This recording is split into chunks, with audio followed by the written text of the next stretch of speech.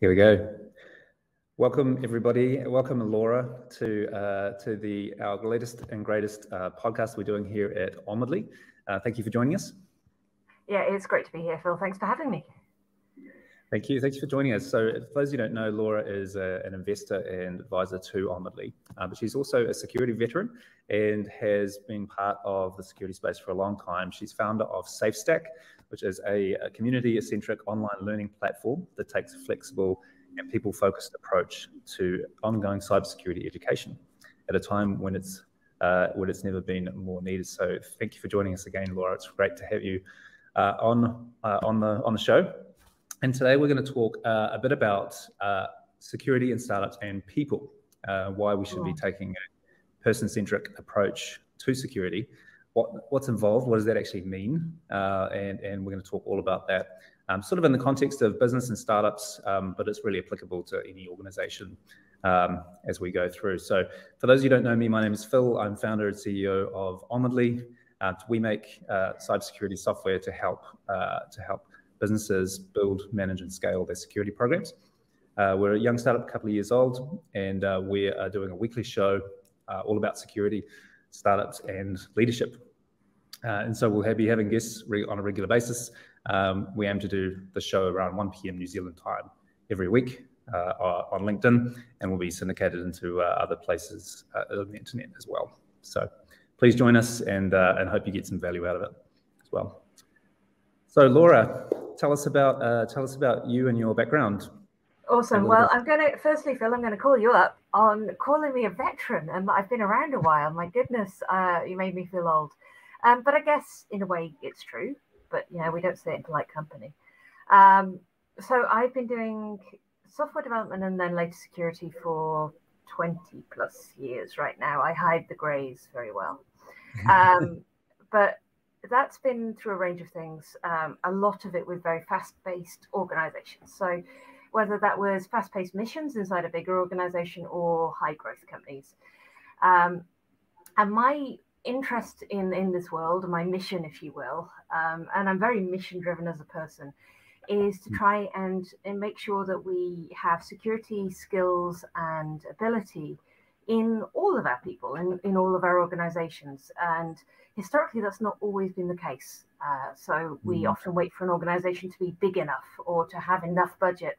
And I think the time has come now for us to really think about this as an ecosystem problem rather than just a large company problem.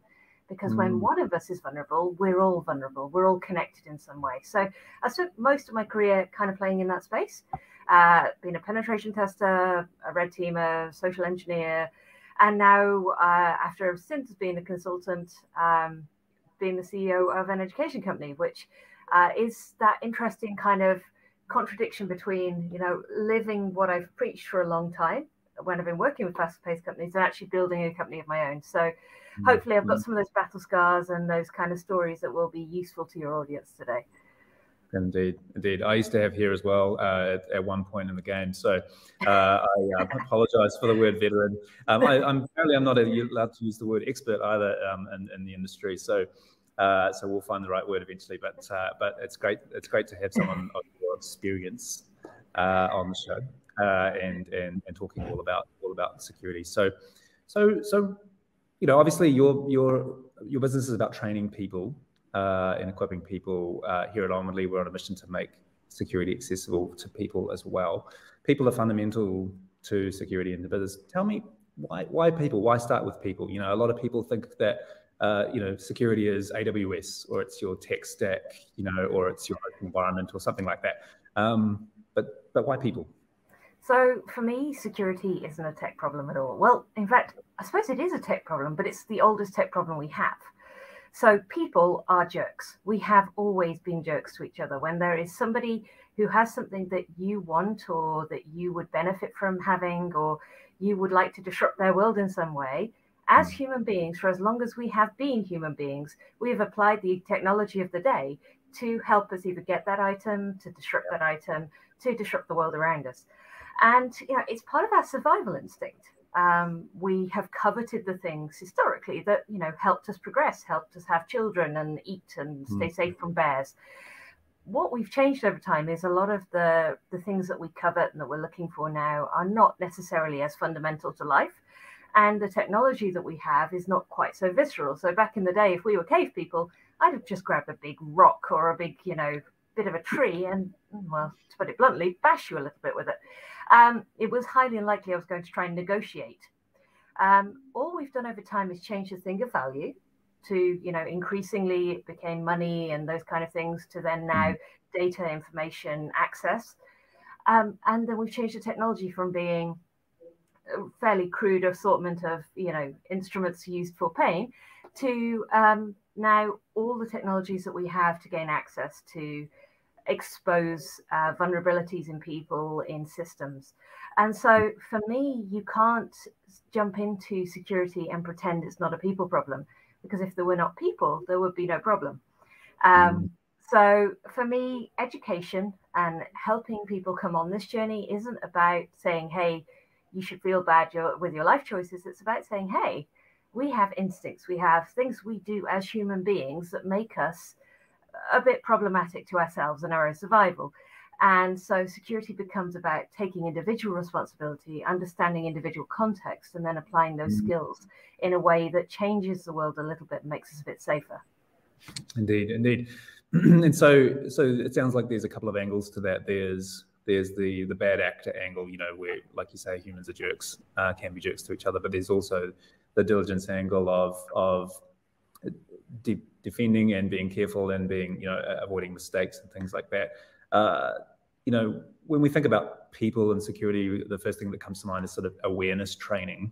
But it's more than that, isn't it? Tell me a little bit about how you think about it, in terms of helping train and educate people, not just from an awareness perspective, but beyond that. Now, I think we've simplified over the last few years. Awareness training has become very commoditized, and we've simplified the idea from, this idea of people needing some way to stay safe to this very kind of cookie cutter, and here's how we do it. And that's why you see so many players in that space, us included. But it's really, for me, it's about switching on a bit of your brain that you had, very active when you were young. That part of you that meant that you would stick a sandwich into a piece of expensive electronic equipment just to see what happened, or you'd be the person who went, well, I've got 10 fingers, what if I pressed all the buttons all at once? You had a natural curiosity when you were younger to explore the world, and you didn't care about rules and physics. You cared about, well, what happens next, and what could this do for me? Now, security as a skill set isn't just about understanding the law and regulations and compliance, which is what we sometimes simplify it down to. It's about making it feel okay to think about those things that are perhaps not the best things to do. Most of us who get security awareness training, we're not criminals, we're not bad people. In fact, we've done our entire lives following the rules, following the law, and we've thrived because of it. But because of that tendency to follow the law, we've forgotten how vulnerable we can be and how things can be used in ways we hadn't expected. And so part of awareness training is about making it okay to say, yeah, the world's kind of rubbish. And it's okay to say, hey, look, I could totally steal your wallet right now. I can see how that would happen. It doesn't make you a criminal because you haven't done it. Thinking about that and enabling people to safely explore security is the key to us finding a way to protect all of us and our data and systems. So a common example of that, there's many examples, but as we're trained to sort of people we don't recognize that are walking around the floor of our building, for example, to stop and say, hey, when we're naturally inclined maybe not to do that. And news stories of people on their first day, at a job, stopping the CEO and saying, hey, do you work here? Do we know you, sort of thing? I absolutely did that as a rookie at KPMG. So sorry, KPMG folks. There was a gentleman walking around the office in his tennis gear at like 5 o'clock at night. And I'm like, hey, I'm sorry, but who are you? No badge, nothing. Turns out he was a very, very, very senior partner. And he was not best pleased at the time, but he did send me a little gift a few days later when he was like, actually, you did the right thing. I was just a jerk when I responded to it. And if me as a security person, and we're quite awkward anyway to start with, we're not afraid of weird confrontation. If I kind of got into a slight bit of trouble and felt awkward about doing it, then we've got to work extra hard to make sure those people who might be a little bit less willing to do that feel safe to do so. Tell me a little bit about the the education of developers, because I know this is something that, you know, obviously you focus on quite a lot, and it's part of the whole program, really, isn't it? Because we've got awareness training, teaching people to think in ways, stop the CEO in the corridor type of thing. But we've also got people who are deeply involved in the tech stack of the product, or the technical operations of the business as well. And security awareness and training and people training is about roles, isn't it? About role specific. Can you talk a little bit about that? Sure, absolutely. So I have been a software developer. I've been, some of the things I wish that were no longer in the world have my name on it, but they're still out there. And building software is a balance. There's a lot you have to get together at once: performance, scalability, observability, usability, accessibility, all of these abilities. And for a long time, security wasn't part of that. Now, part of what we do at SafeStack is help not just people writing the code, but all of the people who are involved in building software. So that's your developers, your testers, your analysts, your architects. Find ways to approach their role in software development and find ways to do security in it. Now, that sometimes means simplifying designs. Sometimes it means having a threat assessment before you've even got a line of code. But for me, it's all about making sure that we are taking a collaborative approach to securing the things that matter. Historically, we've loved to believe that, this one person in security is going to save us all. They're going to be like Batman and swoop in and, stop all the bad things from happening, and we can all feel safe. But in reality, that doesn't scale. It doesn't work at all. The most successful groups and organizations when it comes to security are those who share the responsibility across all people, and they give each role the skills they need and the tools they need to do it in a way that suits their world. So that's our part in this. So we work with now 105 organizations in 7 countries, and there's thousands of organizations out there. So it's, a big mission that we're taking on. But I think it's crucial that whatever organization you work in, understanding the roles you have and the impact they could have on your organization's security is kind of, table stakes. It doesn't matter what technology you employ in your company if the people don't know how to use it and why it's important. And everyone has a role to play, and I think that's the big debate. Everyone, not just frontline staff or not just developers, but people who traditionally might not be seen as to be part of, play a major part in the security setup of an organization. That they're very much involved in. Modern organizations recruit their entire team, empower their entire team to be part of the solution. Exactly. And you see this in nature. So I'm a bit odd for a security person. So those who've never encountered me before, I do apologize. But think about meerkats. Meerkats are an incredible collaborative defensive system. So even their teeny tiny pups are brought above ground from an early age and taught how to monitor for threats. Those threats in their case being scorpions and things that can kill them, or humans. And in their case, every single meerkat is taught how to respond to an emergency, what sound to make, where to run to. And they practice that frequently. And so nature shows us how this needs to be done in all sorts of ways. We just need to remember a little bit of ourselves. Because we have, as people, we make our careers as being exceptional individually. Sometimes we can overlook the power of working together collaboratively when it comes to security or safety. You could add a meerkat to your SafeStack, your cast of characters. We totally could. We absolutely could. I'll put it on the list. You heard it here for the first team. A new mascot appearing soon. So practically speaking, a lot of people listening to this will be maybe small organizations, small businesses, or indeed startups, wondering where they can start or some practical things they can do. What are some key things people can start doing right now when it comes to people and security? So when we're talking about the people side, the first thing is to realize that it's everyone. And that means understanding who you've got and where and what they have access to. And it's not about taking things away, at least not yet. It's about saying, okay, what is my business really made of? And it's very rarely all of the things you think of straight away. It's also data in all sorts of places. So finding those tools, making it safe for people to say, hey, yeah, I've put my data here, here, and here, almost having an amnesty, if you will, across your team and saying, where is it all? What are you using? That's kind of your foundation. So find your people, connect with them, make them realize or help them to realize that it's not about people going to be penalized or, we're not here to say you're going to be fired if this goes wrong. It's about a blameless approach to security. It's about saying, hey, what's the minimum security we each need to do to stay safe? And when you find all those systems, you can also start making good choices about the basic controls you give people. So authentication systems, for example, whether people use usernames and passwords, when you choose to have multi-factor authentication, which should be a lot of the time, but sometimes it's not particularly practical. So really working through where the reality of people's roles meets the technology they're using. Yes. Now, as leaders, that can be quite eye-opening. You should always be going into that with I'm here to listen and learn. I'm not here to judge and give advice, because you will shut down conversations very quickly if you come in aggressively saying, hey, no, that's wrong. Stop doing that. And then once you kind of got those relationships building and you're starting to understand where the data sits, how it's used and how people's worlds work, then you can start giving that kind of awareness education or the additional tooling and support that people need.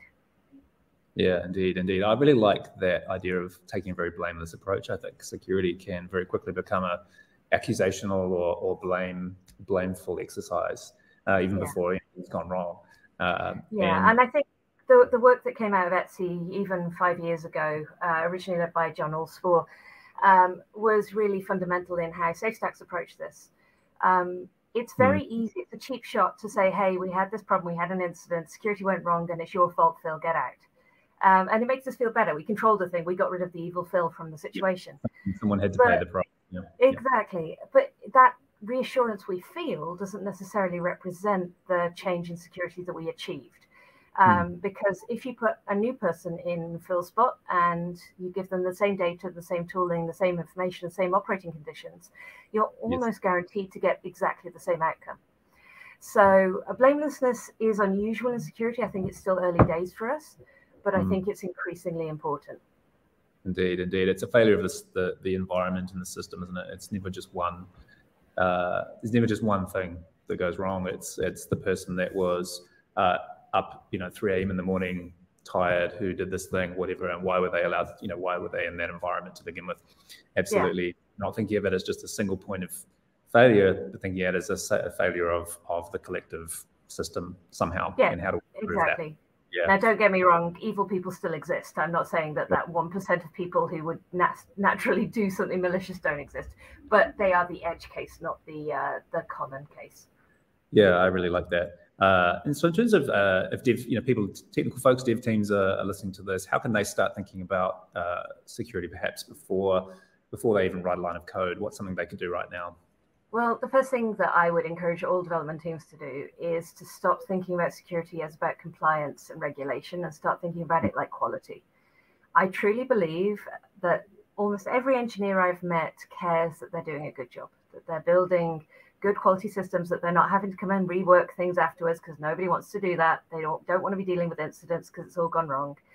And so if you treat security as part of quality, then it has to be there. It's kind of like saying, well, I have to do this. It's just part of my role. And when it's there, it balances because you're thinking about it at the same time as you're thinking about scaling and performance and design, all those other things. It's not left too late. It's very, very difficult and very painful to adjust the security of a system once it's actually been built. So just doing it early and often is really powerful. The other thing is don't overcook it. Security isn't about you spending $1 million on 3 tools and putting them in your very perfect CI/CD pipeline, which none of us actually have. It's okay. Spoilers ahead. Not even the big unicorns have perfect CI/CD in every single team. It's about acknowledging that it needs to happen all of the time. And it's about your mindset.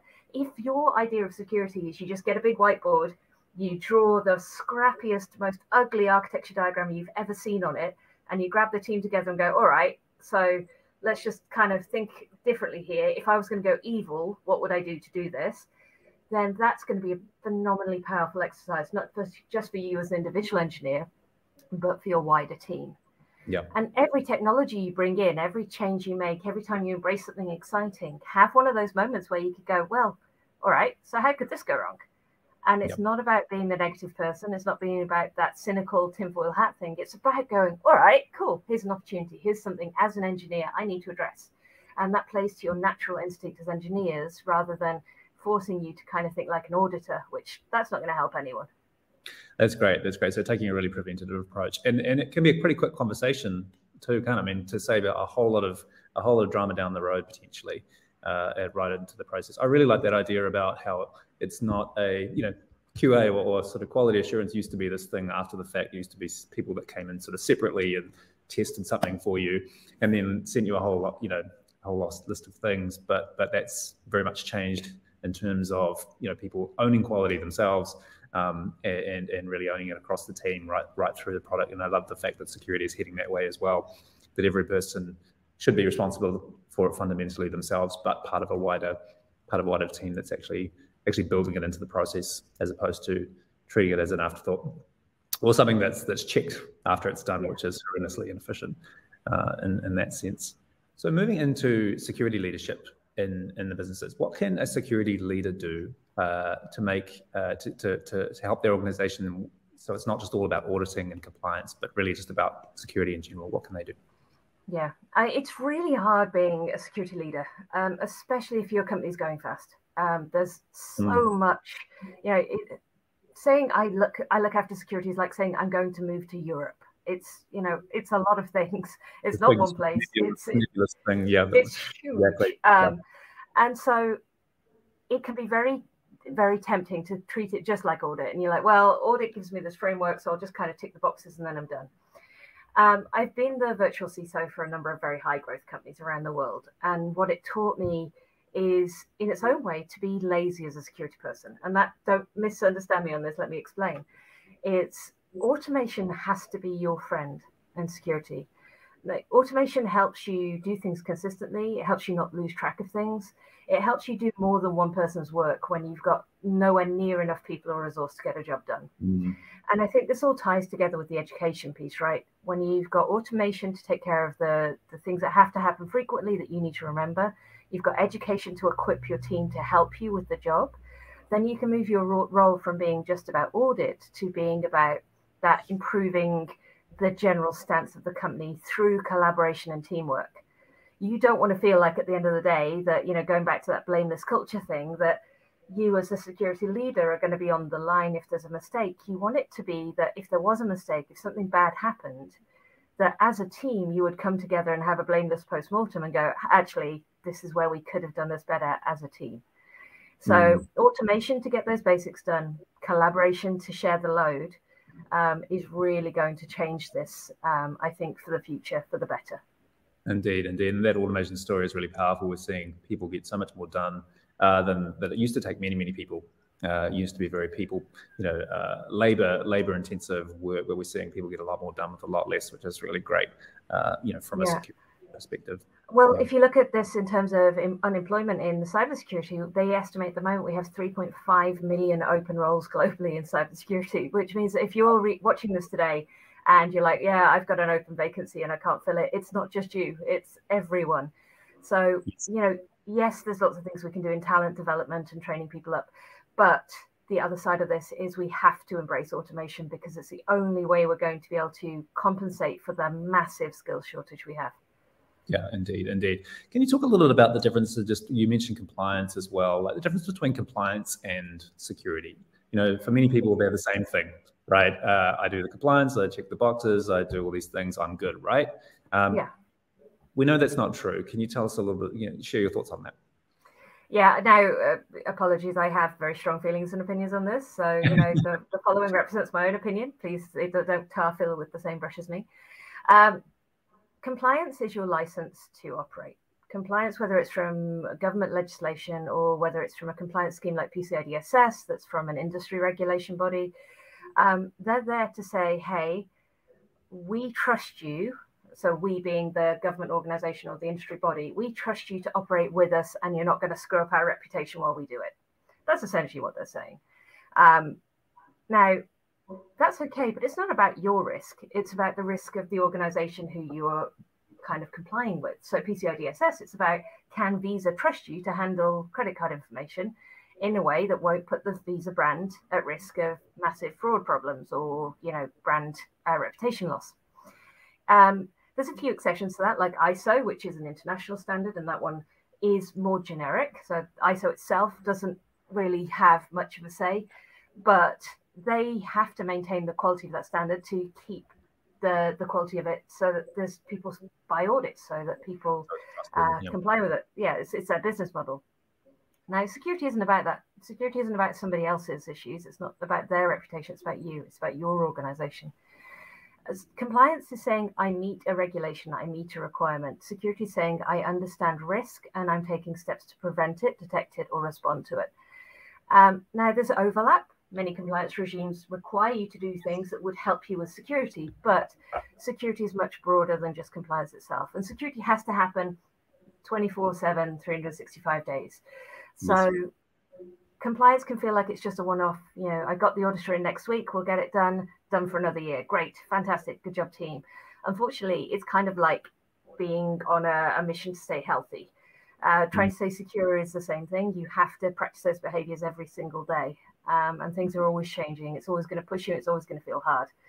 So compliance has its place, but it's not going to keep you secure. It's going to keep you in business. Indeed. It's a little bit like, I kind of sometimes think of it like compliance is like getting the warrant fitness for your cars. You know, someone checks it, you pass a few things, you're good to go. But in between that, you still have to keep things running. You need to maintain it. It needs to be roadworthy. Whether you're it's a moment in time assessment. Indeed. So it says that this Tuesday at 4:50 p.m. your vehicle was effective and safe. But Indeed. anytime after that and before that, there's no evidence, there's no certification that says otherwise. Indeed. So, yeah, indeed. And so my contention is that companies really need to stay diligent with security. They need to build it from a principles-based approach first and foremost, and then get compliance as an extra measure on top of that, if and kind of when it's needed, if it's it's often opens up sort of new avenues to doing business and things like that, and provides an external sense of validation of what you're doing. But it's not replacement for fundamentally a foundational security program, which is what every organization needs. Yeah, absolutely. You've got two different sets of motivators there. It's normally a commercial-driven experience to go down compliance or regulation. You need it to do what you're trying to do to sell to those customers.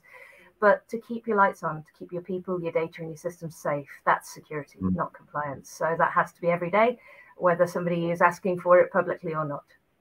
Yeah, indeed.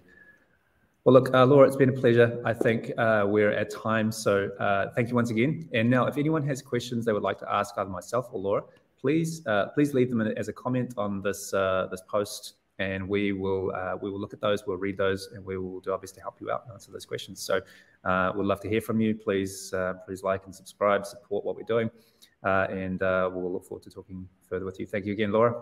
It's been a pleasure. Thanks, Phil. Take care. Cheers. Thanks, everyone. Bye.